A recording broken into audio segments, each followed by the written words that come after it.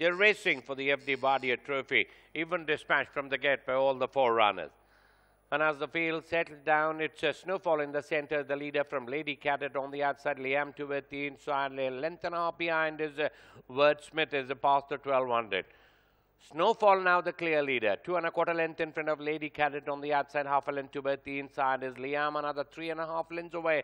It's Wordsmith as the field of 4. Races past the 1000.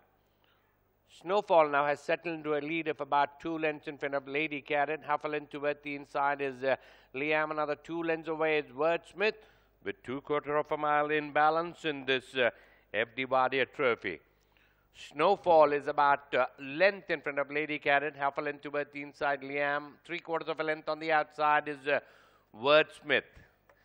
They're negotiating the turn now, with Snowfall is about 3/4 of a length in front of Lady Cadet. Liam toward the inside. Wordsmith is about 4 of the fence, making a forward move as they turn for home. Round the turn and into the straight, Snowfall comes in on first. About half in front of Wordsmith is the one galloping up on the outside. 2 1/2 lengths behind is Liam, but it's going to be Wordsmith on the outside. On the far side is the Snowfall, but Wordsmith, hands and heels, leads by 3/4, now has kicked away from Snowfall. Wordsmith winning it very easily from a Snowfall. Liam is only third, last of 4, Lady Cadet.